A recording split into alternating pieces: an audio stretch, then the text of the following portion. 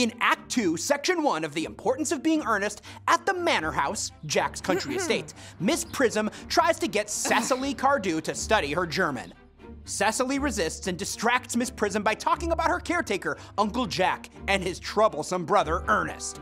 Cecily suggests that Miss Prism could reform Ernest because she's so knowledgeable.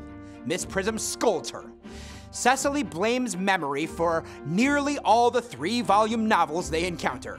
And this comment leads Miss Prism to admit she wrote a 3-volume novel when she was young, but abandoned it. Dr. Chasuble enters. He has feelings for Miss Prism. Cecily says Miss Prism has a headache and would benefit from going on a walk.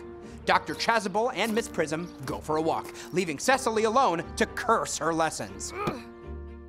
As Act 2 opens, Cecily's fascination with Ernest is clear.